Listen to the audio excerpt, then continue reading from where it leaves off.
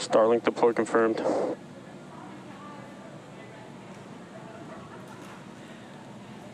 There on your screen, we see the Starlink satellites have deployed, and using the momentum that they got from the slight spin around about the central axis. What a beautiful sight.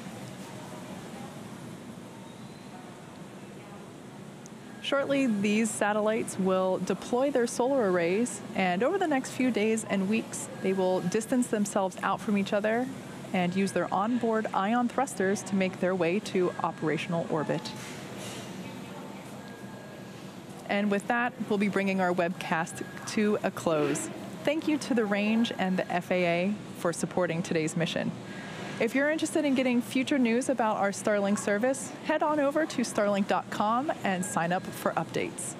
Follow our website and social media platforms for updates on our next missions and milestones. Until then, have a good one.